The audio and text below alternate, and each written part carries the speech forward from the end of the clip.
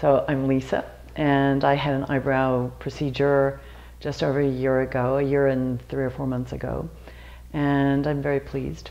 Building up to that, I had overplucked my eyebrows so drastically that I just really didn't, I almost didn't have eyebrows, and it was a source of embarrassment to me. I mean, I used makeup that it looked okay, but I had to be very careful, so I was always worried about spending the night over somewhere because, oh, I have to have all my makeup, or going to the sauna at the gym, oh no, I can't do that, it'll all run off. Anyway, so it had been a source of discomfort, embarrassment for me for years, in fact, but I had a busy life and whatever. So I finally hit a point where I thought, oh, this exists, a procedure exists to transplant eyebrows. Oh, well, let's look into this. And I really looked into it for only a very short time, because once the opportunity, things in my life came together and the opportunity presented itself, and I jumped on it. So I found this clinic online, and I compared with other clinics that I found online. I called several, I talked to the people, and I wound up here. I had to fly into town. I was greeted with a lot of open-heartedness, and that really helped a lot, because I was very nervous about this, because as I say, it's been a source of concern for me for years now, so I thought, how's this going to go?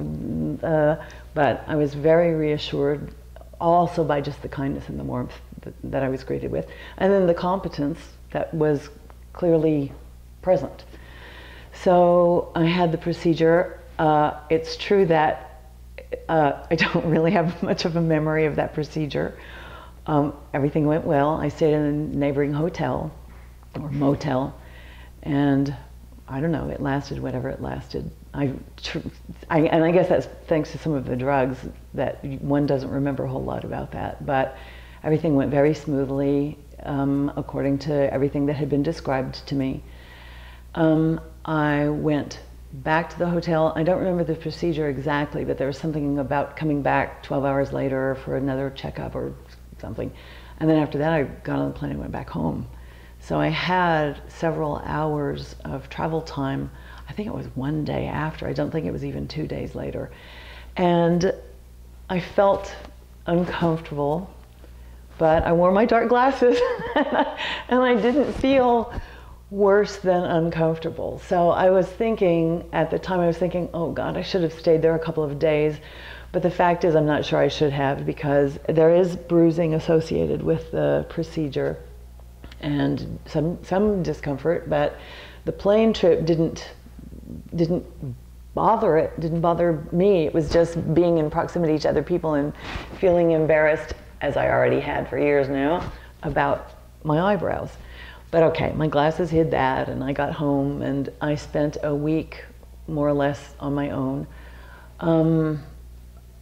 Let's see, I think, so it takes, when you, first the eyebrows are in, and I was shocked because my hair is naturally very dark, and I had been used to not having much in the way of eyebrows, so that I had very dark eyebrows all of a sudden, and that scared me. That, oh no, this is too much.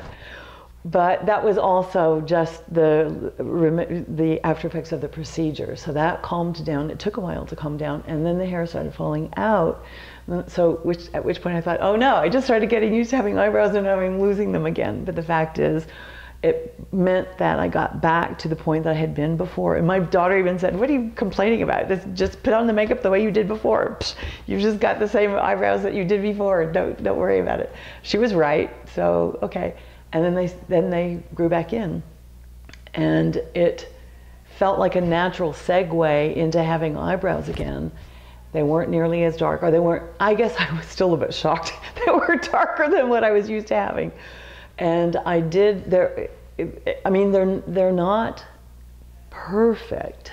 I use, okay, so now, this over a year later, but there are sparse spots. They're not perfect.